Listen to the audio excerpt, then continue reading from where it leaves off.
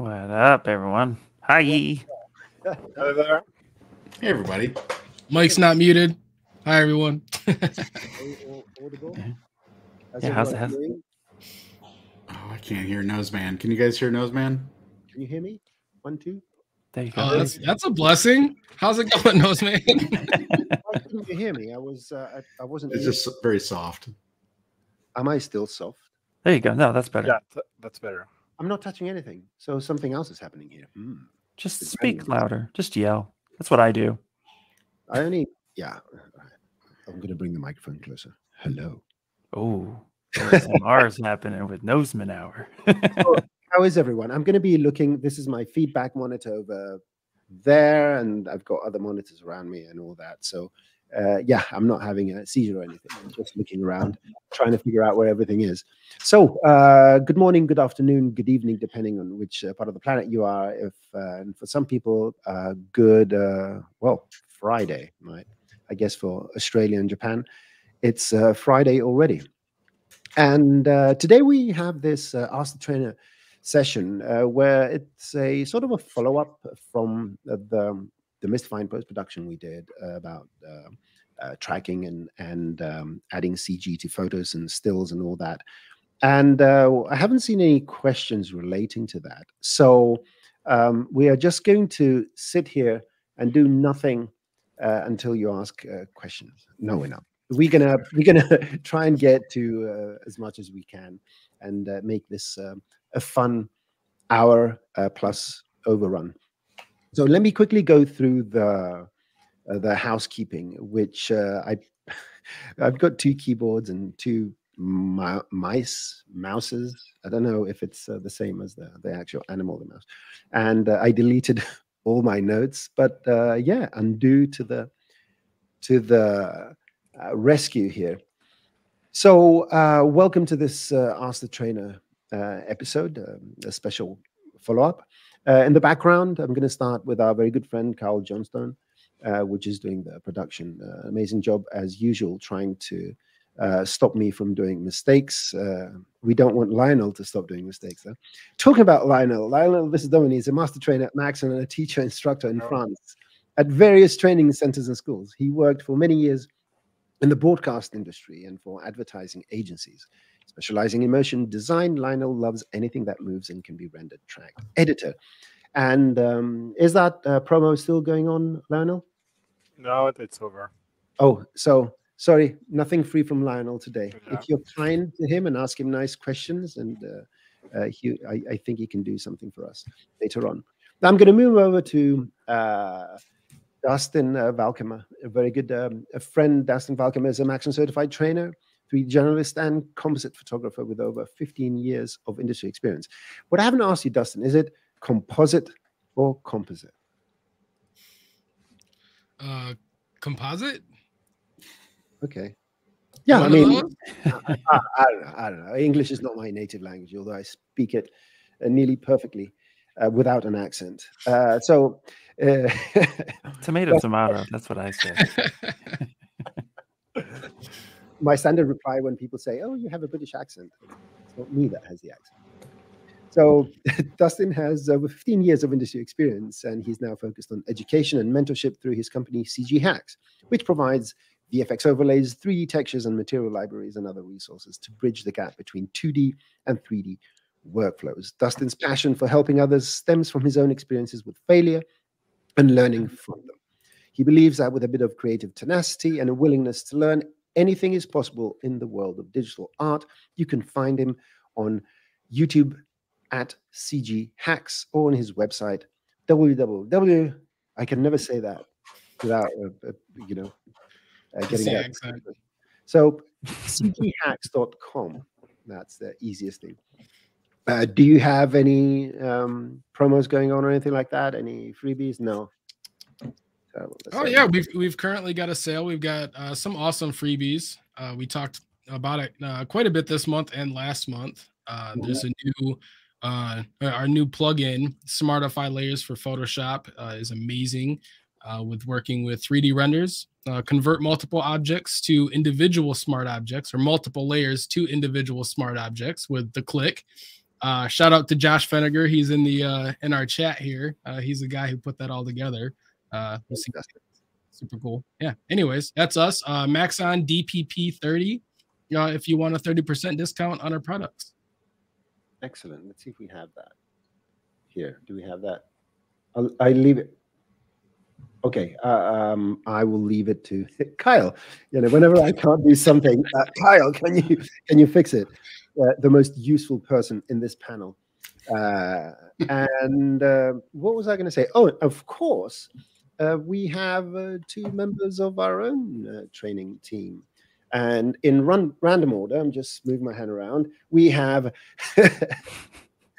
Darrin Frankovitz, master trainer extraordinaire. And yeah, you all know Darrin. He is, yeah, he knows stuff. So feel free to ask any questions. I'm no Noseman, but and he knows Noseman, right? So he knows plenty of things. And of course, last but not least, Ian Robinson, the master trainer, ZBrush, extraordinarily. I hope you break your hand good at no, actually not your hand, your pointer, just your finger, get a little fracture so you can't do those amazing things, because I'm jealous. I'm jealous. My envy. Yeah. Well, don't worry, I got you. You'll be a ZBrush expert in no time. I promise you. That's fantastic. So yeah, Ian is joining us here as well, and just check out the stuff he does. He's always with us, so I'm pretty sure he's going to show us something today as well. I might. So what I'm going to do now is I'm going to bring up what I'm going to bring up here. So I'm going to bring up a screen and bring my screen up. There we go. Windows. Me and Windows don't work nicely. So let's go. First of all, haven't I? Oh, there we go. That's my screen. So first of all, visit the maxon.net website for information about products and all sorts of other things, links and so forth. One of these links is the Maxon events page, where everything that's happening is there for you to filter with this really nice search engine. And you can always go to the Maxon Training Team YouTube channel and watch everything we do here. It gets recorded, and then timestamps are added courtesy of Dr. Sassy, our magnificent master trainer, Dr. Sassy, that knows much more than 3D. I think he knows about 16 more dimensions than 4D. Yeah, he knows too much. So you can go to the Maxon certification. And of course, YouTube channels. You can go to the Maxon YouTube channel or the Red Giant YouTube channel. Do we still sustain the ZBrush YouTube channel, Ian? Yeah, we still sustain the ZBrush YouTube and ZBrush Twitch, and yeah, everything on the website is being moved over to Maxon slowly. But yeah, the YouTube channel and the Twitch are still. So there's plenty of content for you to procrastinate on while you don't want to move on with your projects. So yeah, keep that in mind. Now, if you want to become a certified user or a certified trainer, go to the Maxon certification page and check out all the information. And yeah, you can find all the information here. Let's go to the design and animation tour, which is going on. And in a few days, it's in Nashville. And again, this tour is going to go on with a host of great presenters on Maxon products. So it's going to be fun. If it's close to you, I would say it's worth trying to take a few days off, or it's not off. Sorry, it's not holidays. It's work. So you can go and attend one of these animation tours and talk to the actual people that use or create this stuff. And convince your boss that you need to go to the show to talk to trainers, because it's for research and development of your stuff. So go tell them we have to show up. You have to go. It's a work day. You have to show up, and then we'll just all hang out and have a good time. Well, it increases your productivity. So, bosses don't give raises, but if you say that you can increase your productivity, I think that works as a good argument for that. So you can use that. Now, merch and swag. So go to the Ask the Trainer part of the Maxon merch store. Let me copy this and paste it in the comments here. Boop. I'm doing Carl's job. Right, I shouldn't do that, but I'm going to do it anyway. So go there, and the code is, and just like magic, Carl is going to post the code to get free merch and only pay for shipping and handling. And that's done with the housekeeping. Took me about 13 minutes to do that. We're gonna, I'm going to be sharing that stuff on the ZBrush channels as well through the restream. So the code will be coming in soon, guys. Be coming in soon. Code ZBrush and Substance. Excellent. So let's see if we have any questions. I'm going to go and go to chats. We do have one question. Yes. And I think, Lionel, did you want to? Yes, it's a question about X particles actually. So I was wondering, am I going to show that? But yes, why not? So it's a question about. I was trying to achieve realistic rain effect with splashes on the dry surface using C40 and X particles, but failed. So yes, I can show you that. I would like to know how realistic you want the splashes to be. So I'll just show the main splashes and maybe just show some hints on how to do real splashes. So this is all, I mean, I didn't prepare anything, so we'll show. I do have X particle installed, so that's fine. So let's create XP system. But just before, let's create a very simple scene to create the rain and some object so we can see the splashes. So for example, a plane here and a figure, and why not a platonic, whatever, just placeholder. Okay, now let's create our X particle system, and we have an emitter, and I'm going to create the rain real quick. There is several ways to create rain, but the easiest way is to create a simple box. So emitter shape, let's create a box, big box. This is our cloud. It gives more realistic result, I think, because, well, rain comes from clouds, which are sort of big box of water. And we will, in the emission, put the speed to 0. So we will just have particles gathering up here. Now we need to make them fall. So we're going to add a modifier, which will be a motion modifier, which will be gravity. And that's it for the rain. So thank you. No, now we need to create the splashes and so on. So let's increase the size maybe of our plane NB to see something. And we need to use the XP collider. So actually, there's several ways again to make a particle collider, but the easiest here is the XP collider. So I'm going to put all the object here inside a connect. So connect object is this one. So it will be seen as one geometry. Let's uncheck world. I'm going to add now the X insidium. So where it is now? I think it's in other tags. No. Where did they put it? Extension. Here we are. Insidium tags, the XP collider. And that's going to work already. So maybe let's change also our emitter in the display, maybe something like lines.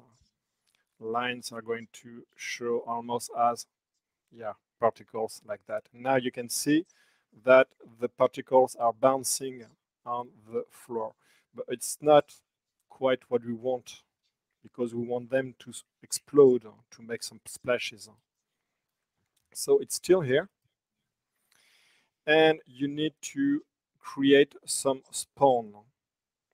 So there we're going to the spawn. So first, here in the collider, we could use the bounce is how much it's going to bounce.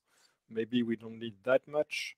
Friction, that will be useful later because the particles are going to slide too much. So let's increase the friction so they won't slide that much. I think that's all for now. And in the spawn, now we're going to enable the spawn. This is where we're going to, everything, the magic is going to happen. Because when the particle is going to crash on any object, it's going to spawn new particles. It's just a trick. It's not already exploding, but creating particles that looks like an explosion, which is a splash of water. So that's why I wanted to know how realistic we want the splashes to be, because this is just a generic rain, I would say, and we don't want to see a close-up ultra slow motion splash. So here it's just a splash spawn. We need to add an emitter. So the new emitter is there. Let's put it inside here. It's not mandatory, but it's better. And it's going to be controlled by this one. And spawn particle position, collision point. We need to do something very important, because if I just well, let's see.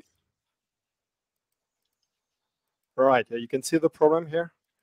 We have a lot of particles, and it doesn't look like some rain, so it's weird. Because the particles are going to hit the ground, then they're going to bounce, then they're going to hit the ground again. Each time they hit the ground, they're going to spawn a new particles. That's not the way rain works. The particle of water is going to explode, create some particles, but the original particle of water is killed. So spawn only once, kill original particle after spawning. Okay, now we can control the number of particles. See, it's better. Now we need to make the particle explode. So this is the direction. Each particle is going to generate 10 new particles. And I think, if I remember well, we go to the XP emitter group here in emission. This is the speed. So is it there? Spawn particle speed, absolute, yes. So this is where we create the speed. So let's increase the speed. All right, that's better. We can see some kind of explosion. But now we need to, the new particles need to be killed quickly, because here they just last forever. Here we have killed the original particles, okay, but the new particles need to be killed because they're going just to accumulate and slide all over the place. It's not realistic. So we're going to, here our XP emitter spawning, this emitter here, and this is in the full lifespan. Let's switch it to maybe 7 frame with a variation of 1 of 2, 3, maybe. And here it is. So we have our particles making the splash. We do have some falling down. I think we need to make some thickness to or increase the sampling of the. I think if we just change the plane to a box, it's going to fix it. That's because our particles are going just too fast. They're too fast, and they don't register with anything that doesn't have a thickness. Is pretty bad, actually. So it's a good idea to create something with the thickness. So it's better to, this way we can. Hey, Lionel. Yes. Are there like substeps with X particles? Yes, that's the other thing I wanted to check. And we will see if that works, because when you add substeps, so you're going to calculate additional steps between each frame, it's going to slow down everything. So maybe we can put it off with that. So here I'm using the geometry axis capsule. on the cube so that we can have our cube laying on the ground. That's better because now if I just increase, you see here, you see it's not going to slide. Okay, is it still inside? No, I need to put it inside my connect object. And well, that's better, but it's still not it. So we can go to our X particle emitter. And is it here in the exclusion? I need to remember that I don't use X particle every day. So I think the substeps are in the emitter spawning. In advanced, no, it's not. Is it in the extended data? Well, I'm not sure I'm going to remember what it is. It does exist. Maybe it's, yes, in the X particles. Yes, there we are. Of course, that makes sense. It's in the general settings of the scene. So subframe steps, that should do it. And anyway, if it doesn't, I will just kill the particle that go through, and nobody will see it. Yes, that's better. We still have a few, but less than before. Hey, Lionel, so the collisions is set to 100. So is that like a particle hitting the cube like once? That's like, yes, one collision, or each rain particles when it's going to hit the ground or the object or anything that inside the connect object is going to generate a cloud of particles that will be drawn to the ground through the gravity, and those particles are going to last just a few frames, so that it makes the illusion of rain. And also here I just increased here the number to spawn. 10 particles was, I think, a bit too low to give a good effect. Okay, that's better. You can see here. And the thing missing, of course, you can see here it's not a splash. I mean, this is not the way to create a real splash, but it does the trick if you add motion blur. I could see in the, yes, the inside motion blur would make them look like streaks and right on time. That's exactly the point. Here I just use the trick of the display to render lines, but that would be the same for those particles here. Anyway, I can try, and it will look more like streaks of rain. So let's go to the display, and this is here, editor display. Let's switch to line. Yeah, you see? And then it's just a matter of controlling the length of the line. When you're going to do an actual render, you're going to use particles, and this will be well, motion blur that will do the trick. So it will be a bit long to render. I like here to have just here lines, because it gives you the illusion of splashes. Mm-hmm. This setup is very quick. It's not the most realistic, but if it's just a detail of the scene, it works pretty well. That's awesome. And yeah, that's it. So yeah, X particle is perfect for that. It's so easy to show and to have actual splashes of water. So I don't know if there are other questions. I would just stop right now, but yes, if you want to add, so I will not do that because this is much more difficult and really longer. You're going to use in the generator, I think it's one utility. I think it's in the modifier, and the generate modifier is the XP crown, I think. What it's going to do, it's going to create for each particle. Let's take a look here at the splash. This is a particle exploding. For each particle here is going to generate another particle that will stay behind and create this crown or the splash. So this is much more intensive to do because it's going to create a huge number of particles. Then you will need to mesh it through the VDB.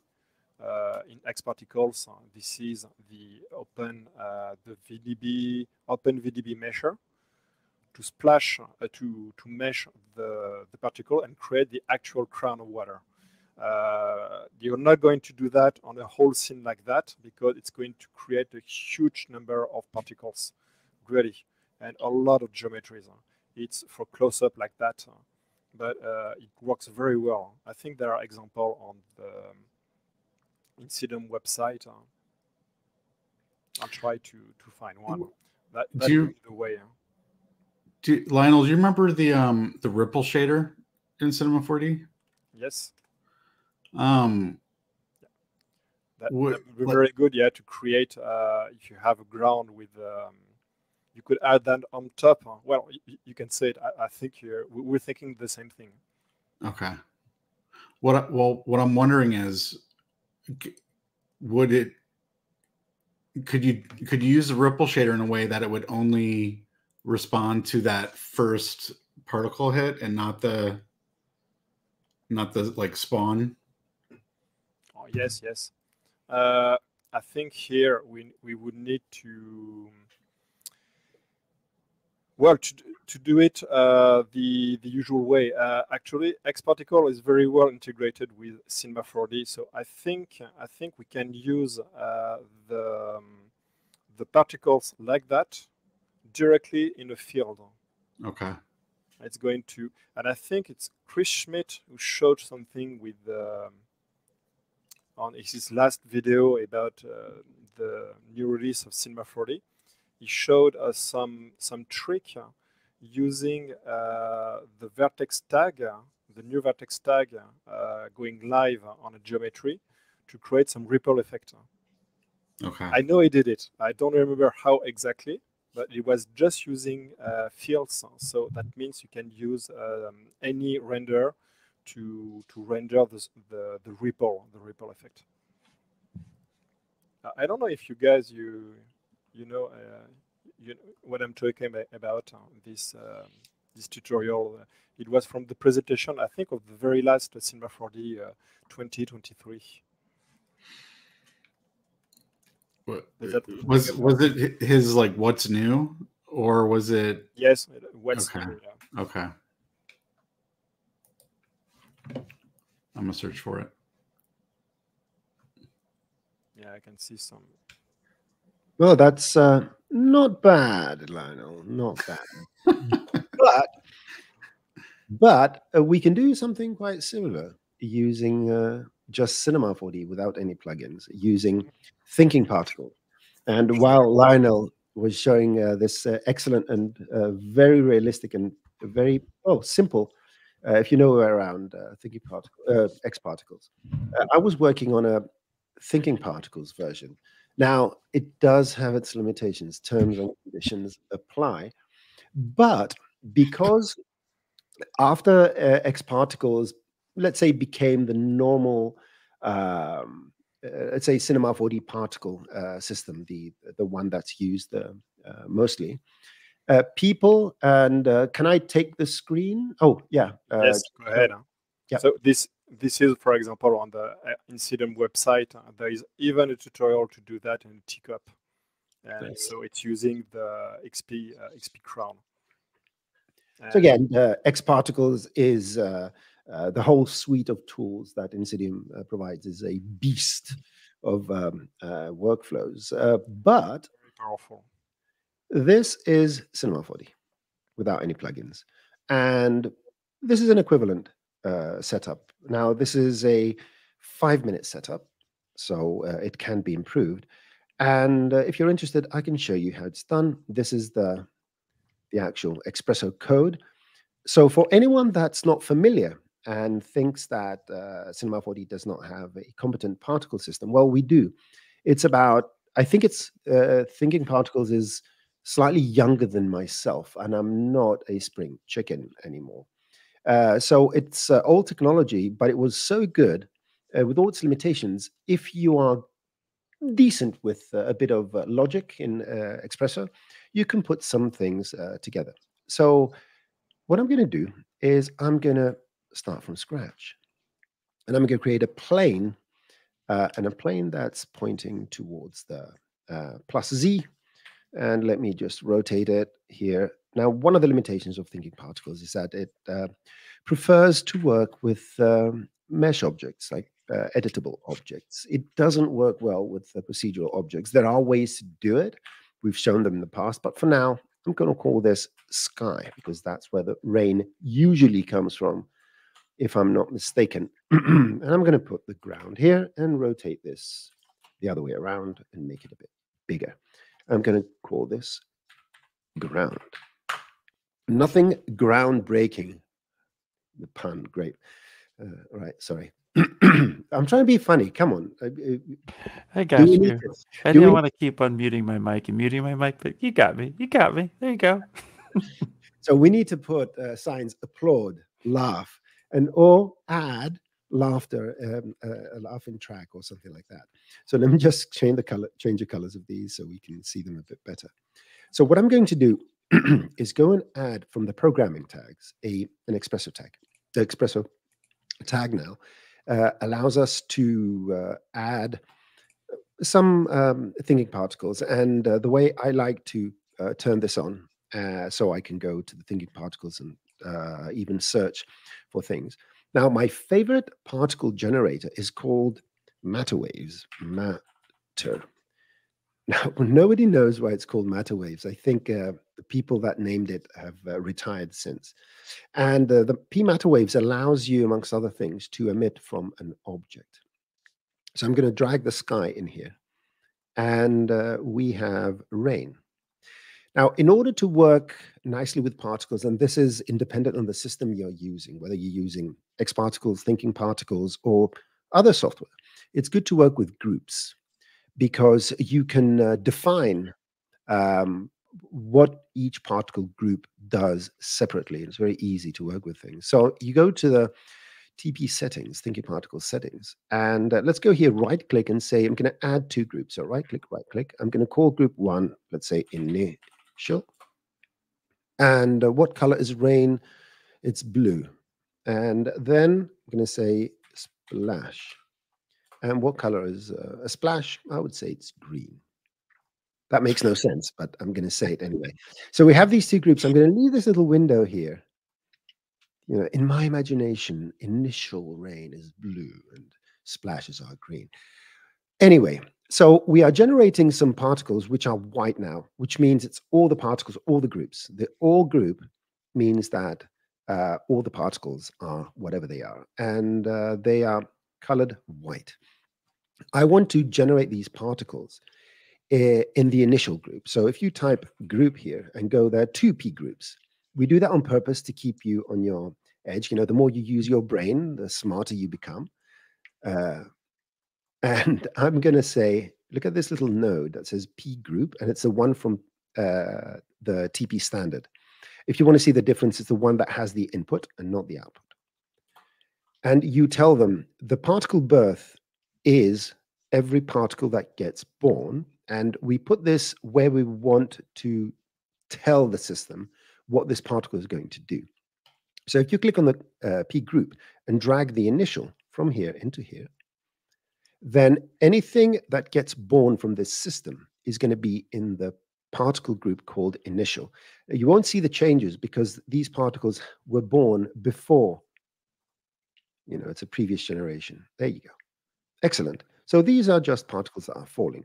Now we do need some gravity here, don't we? So let's go and type gravity, and you get a P gravity.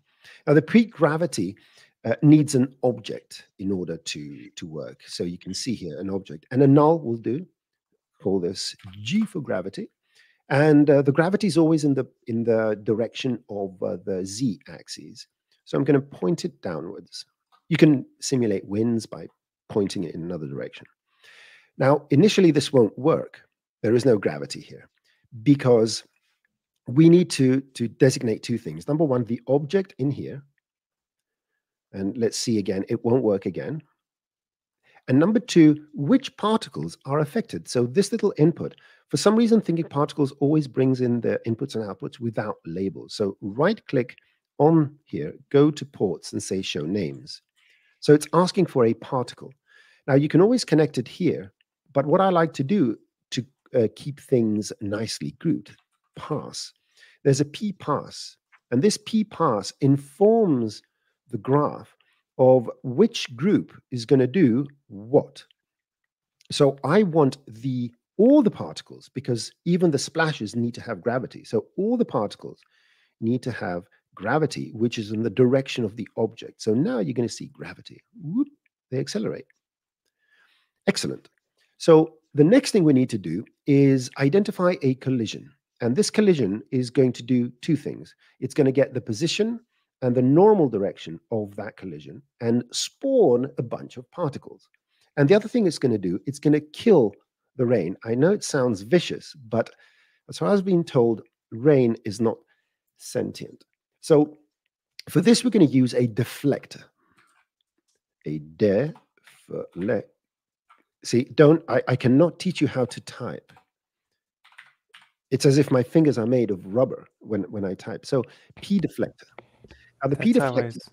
Sorry, that's how I spell out Wednesday. I have to type Wednesday. I have to do that. I don't know why. So like I just related to you right now.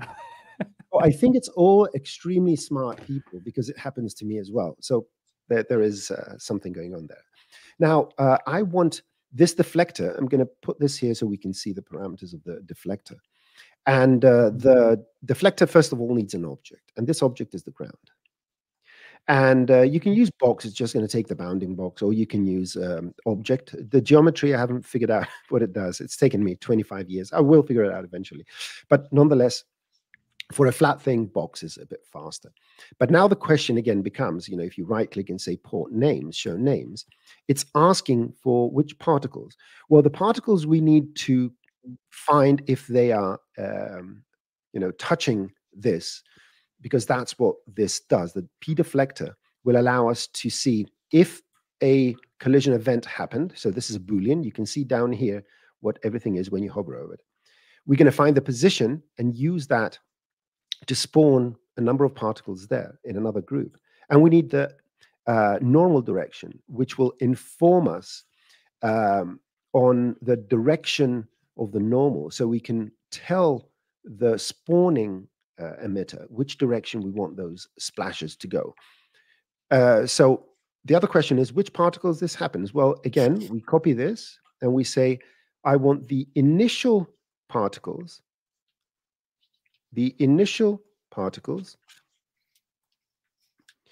to check for a deflection, right? To see what happens here. Right. I'm going to move this so we can see everything. There we go. That's even better. Now, what are we trying to do? Well, we are trying to emit some particles. And the emitter that allows us to define a position and so forth is a storm, the P storm. And the P storm, it has the emitter position, which is the event position. And this is going to, there you go. So you can see those little circles. These are the collisions of the particles, but they're not dying. We haven't programmed that in. It just creates a bunch of white particles now over there. So we need to control what we want this to do. First of all, I only want to spawn on, that is a trigger that tells it when to spawn, when the event happens.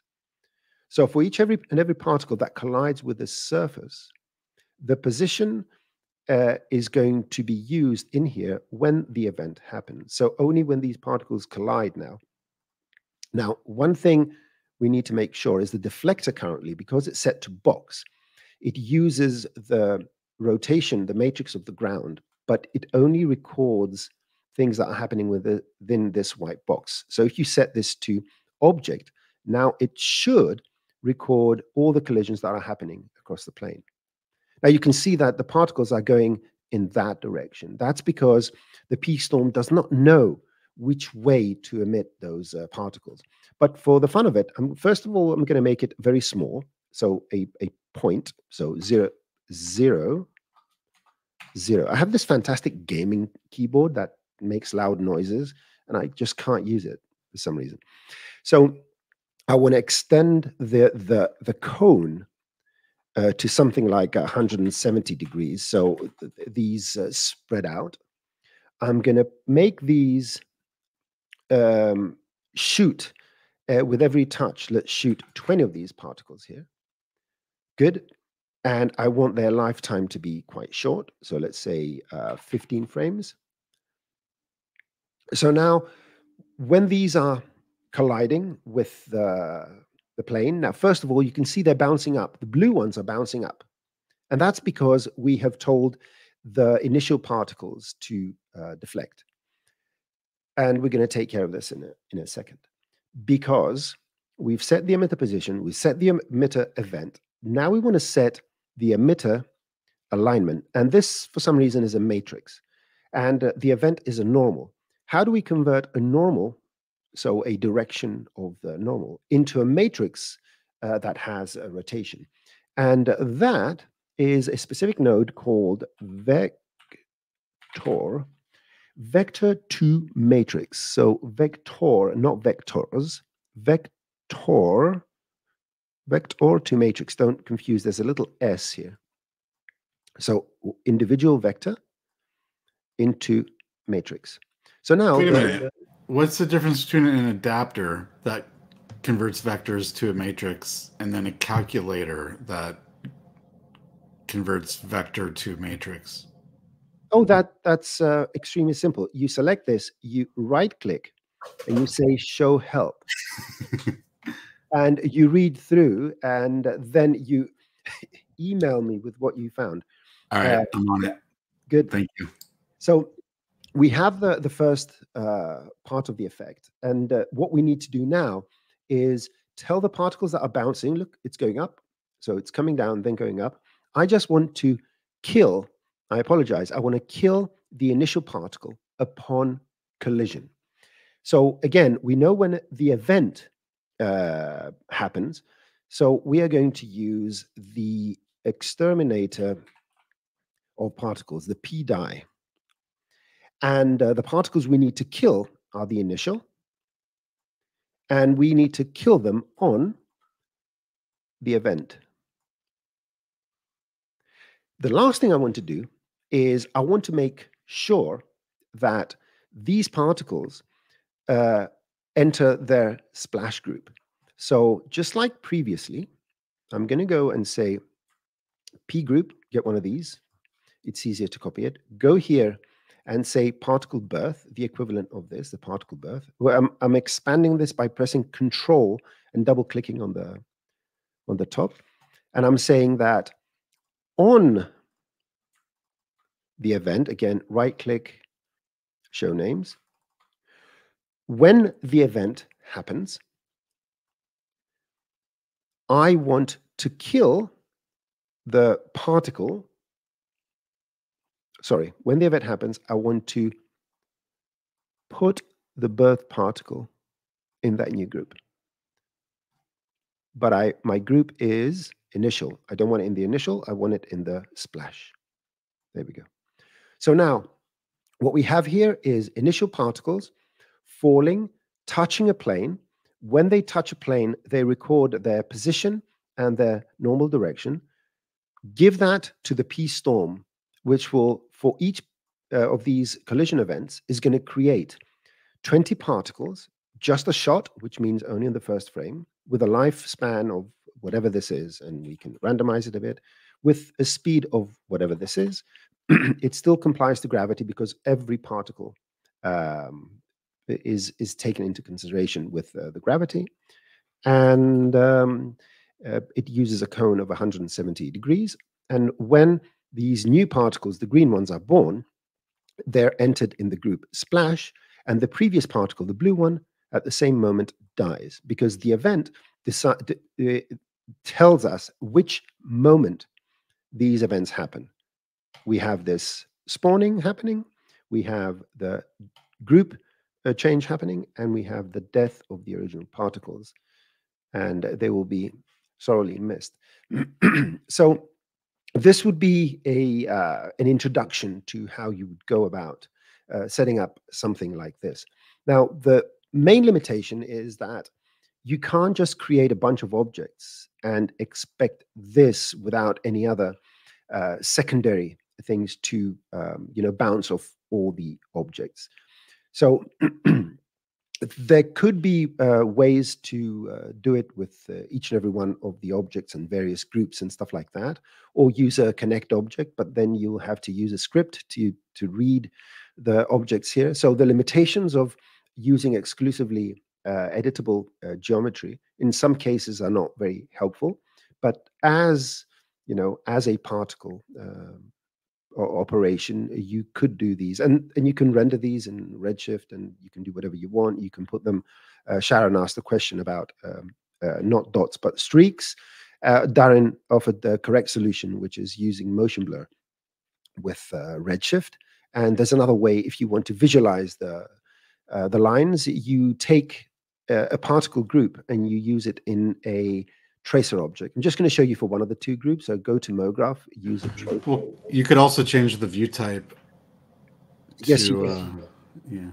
Yeah, view type here, flakes, dots, and all that kind of stuff. But if you want physical splines, you get a tracer object.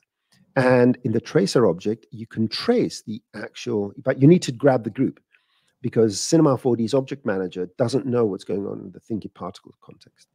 So the other thing you can do, I'm going to trace the paths. Now you're going to see they're going to create long lines.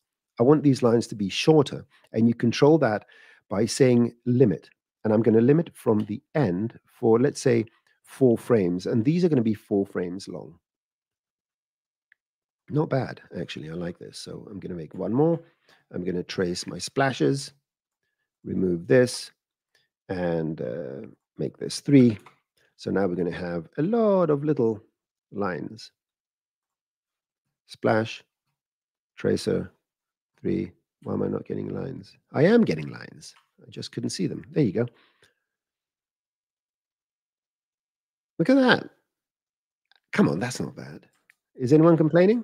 It's raining. Raining. Oh, did I save this? No. I will save it later on. Okay, so Sharon is nice. Thank you very much. Okay, let me unshare my screen, and let's put all our faces up, and let's see who's going to get the baton and move on. I'm reading questions now, so I'm going to be quiet for a few minutes. I'm gonna be the one to say it. Just a tremendous amount of P jokes in there. Yeah. Yes, very true, very true. Like we have our secret chat, and we just can't get over it. The TP, the thinking particle. But you know what? You're going to remember it this way forever. That's yes. it. So if you were one who thought of those jokes while that was happening, now you will never not think of it. 12-year-old us was going wild in the background. Yeah. I do want to say something just for generally just to feed the imagination of our viewers. You can use the setup I just showed you with other things. For example, you can use a field to read the particle group, and it will read the positions. And you can use that in a vertex map on an object, a dense object. And you can create, let's say, pyro, because you can emit pyro from vertex maps. And if you can create vertex maps using particles, then, for example, instead of having the rain bounce, you can have little puffs of smoke appearing there. If it's like rocks falling from the sky and hitting a dusty surface and so forth. So these things can be used interchangeably. And I think, and Lionel, please correct me if I'm wrong, that even X particles can actually affect vertex maps and stuff like it. It works with all the variety of fields we have and everything. It does. It should be registered as standard particles, Cinema 4D particles, so you can use them with fields, whatever way you want. Yeah. Fantastic. Super awesome. We had a comment coming through the ZBrush channel saying that this looks awesome. By the way, great stuff. And just for anyone who is curious, these will be available after the stream, so you can go back and watch them and pick, go through these techniques that are being shown today, so you can replicate them yourself. So now I'm like super curious, Ian. Like, is there some sort of like rain brush in ZBrush? I mean, there's so many different type of brushes. I haven't even gotten through all of them. I mean, if you were doing like, I mean, I know there's like a fiber mesh. Well, so there's no real particle system in ZBrush, right? But there are a few ways that you could go about doing something similar, but not through the simulation. I would actually go Z that into Cinema 4D to get a simulation like that. Just going through, where fiber mesh would be used more for like getting beards or hair, or even hair cards for that matter, which you could manipulate the mesh to do that. So yeah, there's I would say the particle system in Cinema 4D is fantastic, and now that you can go Z into that, I would set up my characters and move them over, and then I'm going to learn that particle system to then bring some life into and some world building onto my designs. Cool, thank you. Well, since there are no questions, I'm gonna. Question. So, would you use a volume builder on the? Oh, come on! I was just gonna show that. Why did you ask? Actually, perfect question. There we go. On that note, that's exactly what I was gonna. Vitas, are you in my mind again? Get out of there. So this is a setup I did, and what you will do is get a volume builder, and make sure it has a decent voxel size. And in this volume builder, what will we drag? Well, I'm going to drag the tracer. Now, let me remember, this is the original trace, and this is the splash. So you can go to volume builder and put in the splash. And you can see now it's creating these little interesting things. Now, because the volume builder, the tracer is a spline, the volume builder allows you to do certain things with spline. So first of all, let's play around with the radius. Let's make it 0.5. Now, we do need to have a voxel size smaller than the radius, otherwise it will create nothing. So let me make this 0.5, and let's make this, I'm going to make it 1. Make it nice and comic-y. So that was my mouse. When I strike my, there we go. So now let's go here and see how we can change this. And this creates a number of little mini spheres. You can increase these spheres, the fidelity, by increasing the density. And then you have the scale along. And you can control scale per segment. There you go. So now each segment is going to have a thin, I'm going to make this even smaller until I get that warning. Dun, dun, dun, dun, dun, dun, dun. That's when you stop. There you go. So now we have these little interesting things over here where, yeah, look at those nice comic-y things. And I can tell this splash to be more frames and play the simulation. Look at that. And then you can take this and put a mesher over it. There we go. And we have these nice little meshed splashes. That's super cool, man. That's super cool.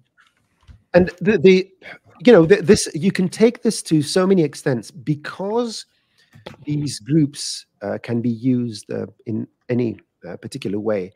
I think, let me try this. I'm going to take a cloner.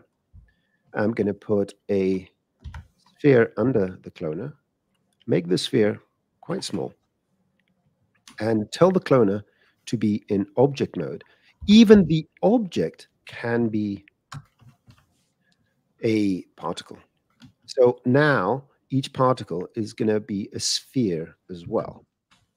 So there are so many different ways you can play around with this, and you can use the thinking particles and even multi-instances to make it even faster.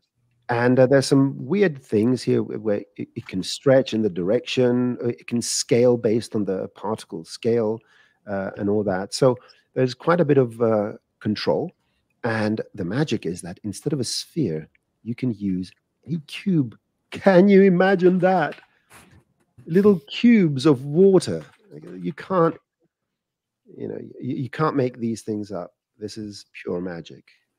Yeah, that's super cool. Cubes of water.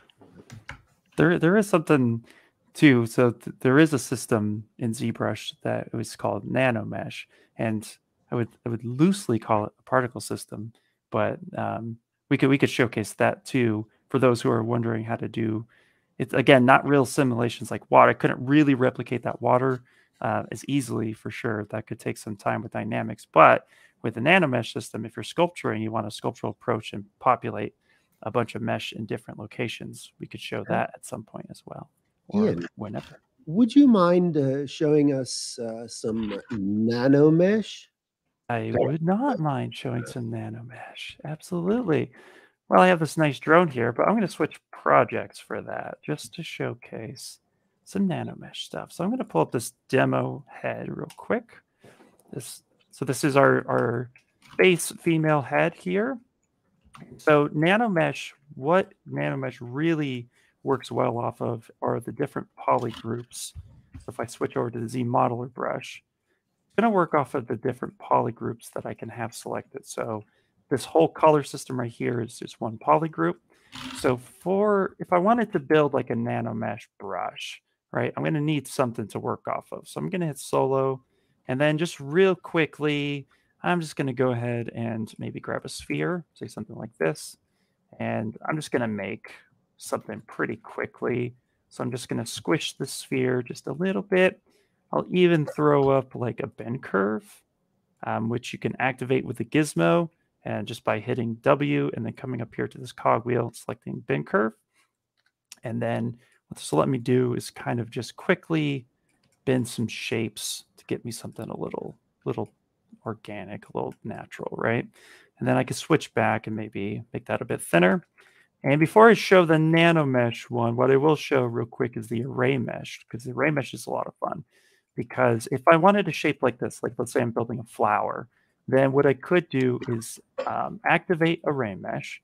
First, I'm going to come up here and accept my bend curve. So I'm going to say accept. I'm going to turn on array mesh. And what's cool about this is, of course, we have our x-axis going screen right to left, and then or left to right, and then y is up and down, and z is in the depth, right? So if I wanted to make, let's say, a flower, I'll turn on array mesh. I'll do like 5 repeating, and then I'm going to lock the position and the transpose. And I'm going to want to rotate.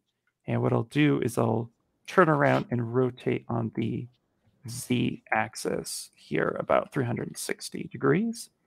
And then with the gizmo now, you can see here, I can quickly just come through and move and position something that kind of looks like a little bit of a flower, right? So something like that. And if I want to make this a full mesh, I just come on down here to make mesh. And now all of this is live geometry, where before it's just this one. If I come up here and turn off array mesh before I make that before I say make mesh, then that array mesh will just hide the preview. So up until this point, it's a preview. Once I'm done and I like everything that I see here, I can say make mesh, and now I have this. And so now what I can do is I can also say auto groups because they're not welded. So now this gives me different poly groups. So from here, I can turn around and make this into a brush. So I can say B for brush and all the way down at the bottom, or I can come up to the brush menu at the top and say create. And I'm going to first create I want to first create this to be a brush, and I want it in the position in which it's going to be at. So I could say, hey, let's go ahead and create a new brush.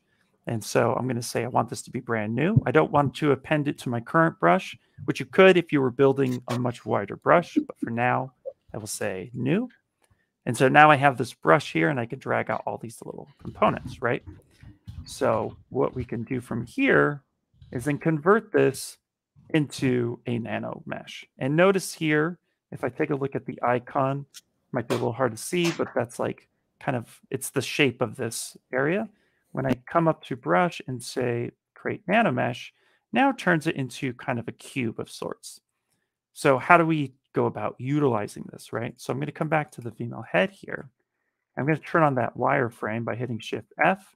And I'm going to say, okay, you know, I want some flowers to be in these locations right here. It's something like this. Now, if I hover over the actual area in which I've pre-selected by pressing Alt and just tapping one time with the left mouse button, I can now press and hold the space bar, and it now acts like the Z modeler brush. So for here, I can now come through and say, okay, all the poly groups that I've selected, instead of individual, I want those to utilize. And now I can drag out the shape that is there onto this character. And of course, too, it's actually embedded into her head a little bit. So we can adjust that by going up to the brush menu, going to depth, and maybe pulling this up a little bit, changing the embed.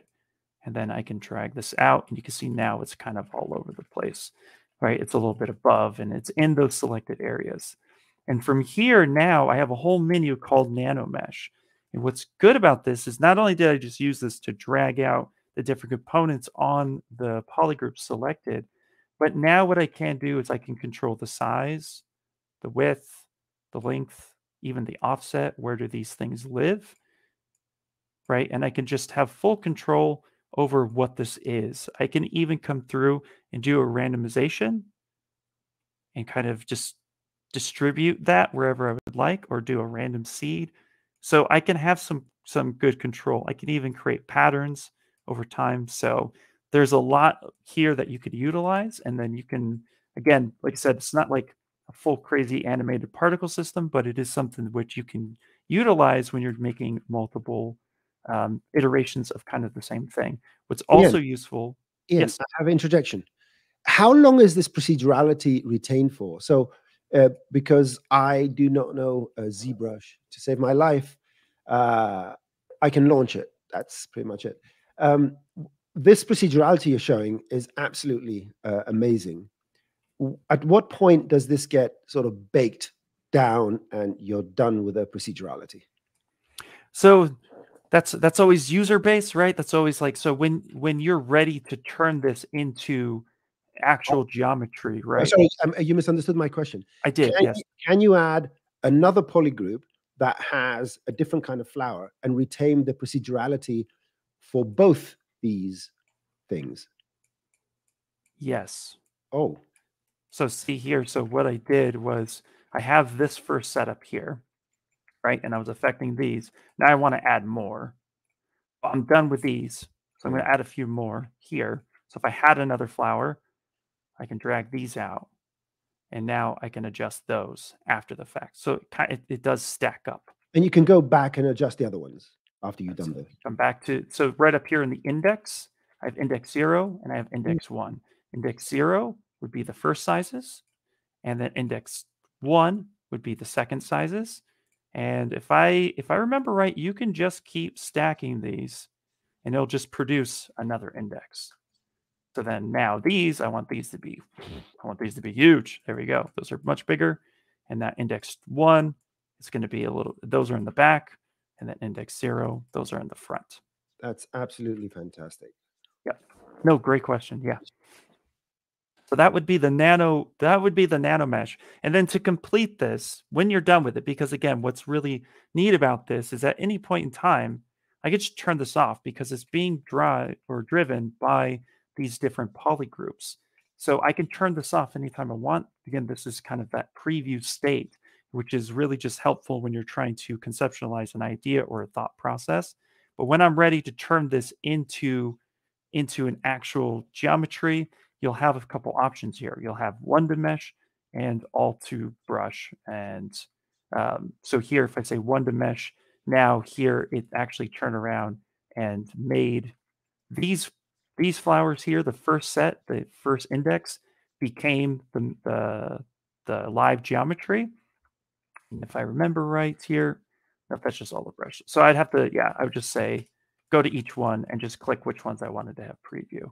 And then that would be good. If I had them all to a brush, so if I backed up, Again, it's all Control-Z-able. The Alt to brush, actually, when I did that, it turned around and created not only the mesh, but the brush strokes that I had done into an actual brush itself. So if you had something you really liked and like, oh, I want all these to be in a brush set, that's what that would be for.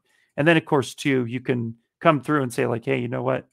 Index 1, that wasn't really good. So I'm going to delete that one, but it's going to keep my other indexes active. So you have full control over which one you would like to have. And again, you can just cycle through these at any time and make those adjustments as needed. I am impressed. Well, there you go. I'll take that. I would like to change a thread and take a step back. I think that my very good friend Darrin has something to show us in terms of ripples. Would that be the case, my friend? Have you shared your screen, the correct one? Cool. Yes. Yeah, you guys see my picture viewer?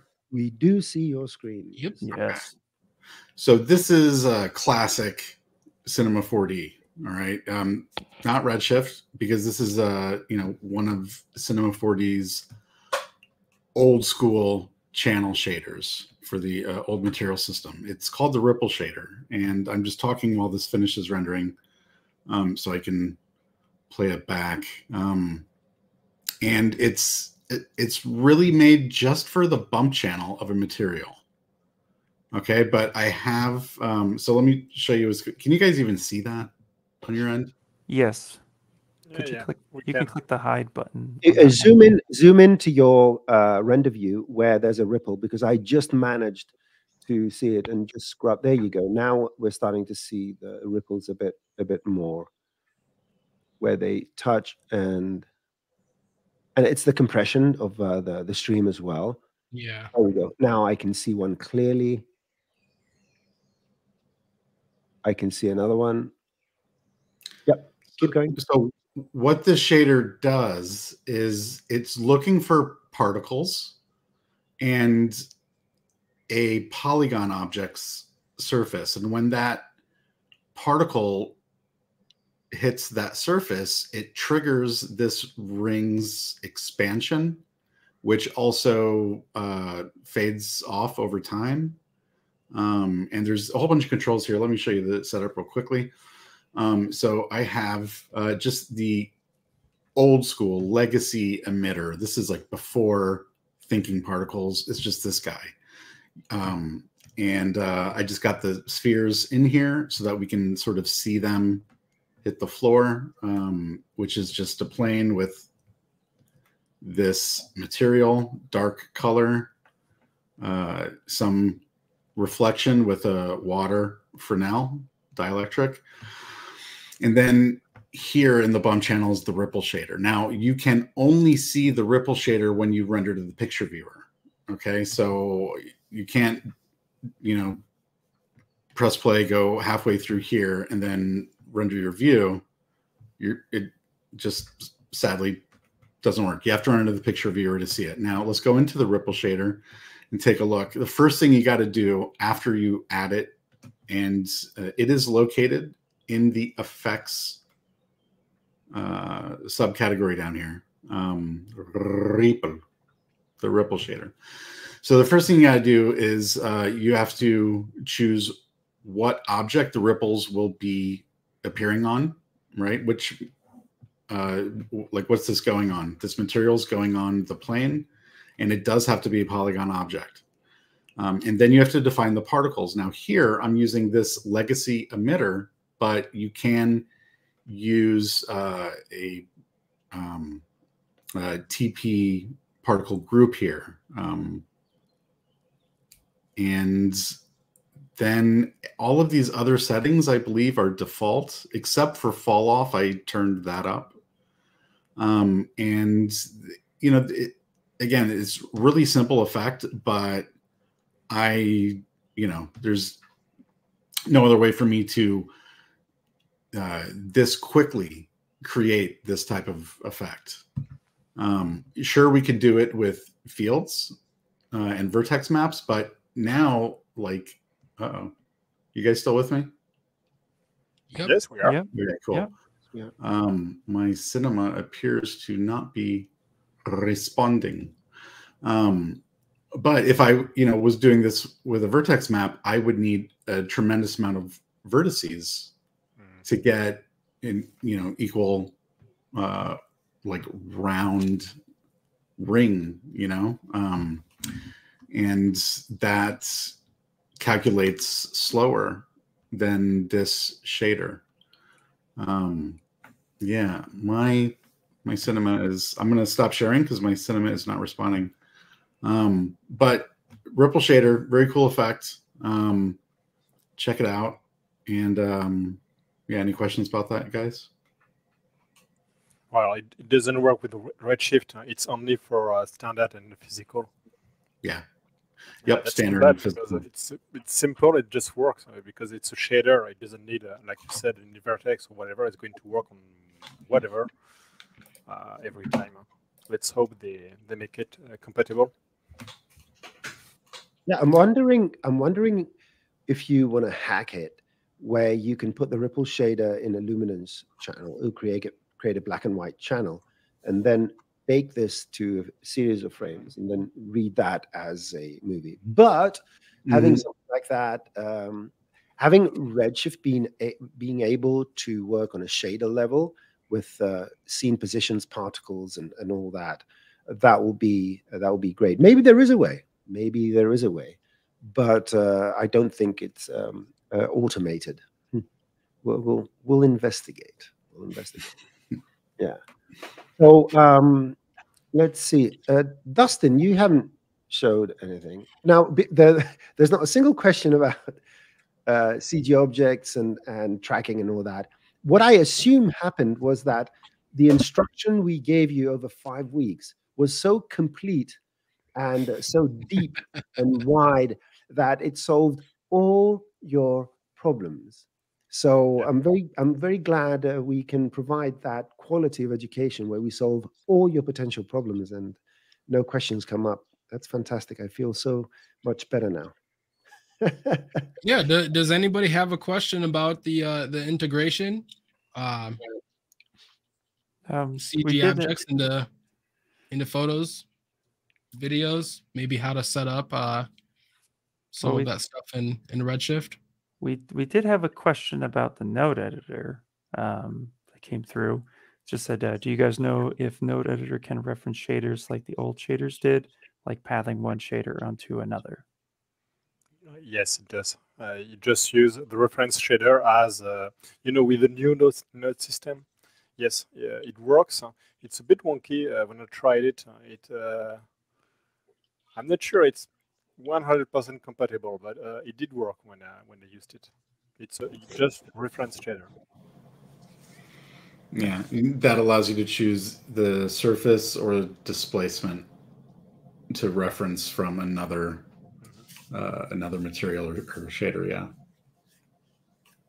Is it possible to have Redshift works with AMD cards? Is that at the time? What? Sorry, somebody asked another question about Redshift, if it works with AMD cards. Is that something? NB curves? AMD cards, like video cards. Does Redshift work with AMD? Yes, now it does. Yes, but quite specific. You need to check the Maxon website. It's very new. I think it's been like that for a few months only. But the newer AMD card works with Redshift, and they work quite well. I think the highest, the best of AMD is like a 3090 or something like that, but cheaper and with more RAM. So it's quite interesting, actually. Nice. Well, without any further questions, I think that we can wrap this up in just an hour and 18 minutes. So any final thoughts? Any last-minute questions? Going once? I got a thought. I just think it's cool to So to have this time with you guys today. Likewise. Agreed. It's always fun. Yeah, it is. It's been amazing. It's been amazing. Okay, so I am going to take the screen, remove. And thank you, Kyle. Oh, yeah, of course. Of course. I'm going to remove all our mugs from the screen so we can focus on the closing housekeeping. Go to maxon.net to find out information about Maxon products. Really nice website. Go to the Maxon events and find out what events are going on online and in real life. Go to the Maxon training team YouTube channel, Red Giant, Maxon, ZBrush, ZBrush Central, Twitch, and all that stuff where you can find amazing content and live stream shows and recorded shows and all that. If you want to become certified pro user in Cinema 4D or a certified trainer, please visit the certification page and find out all the information.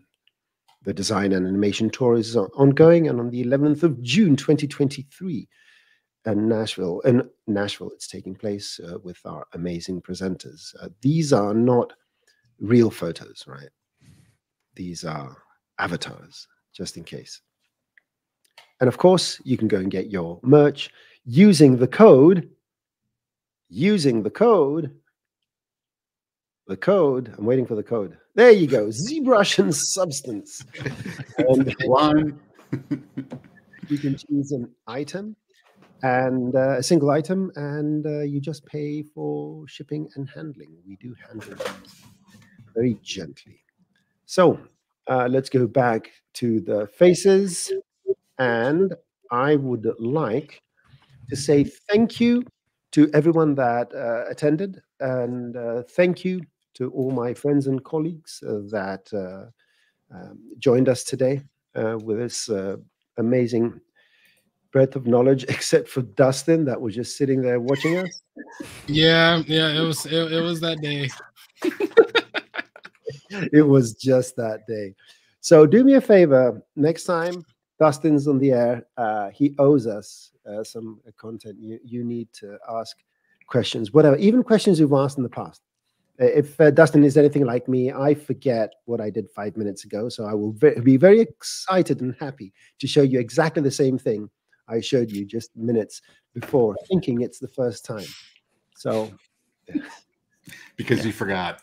It's, Pretty much. like the film Memento, you know, everything is new. Good film.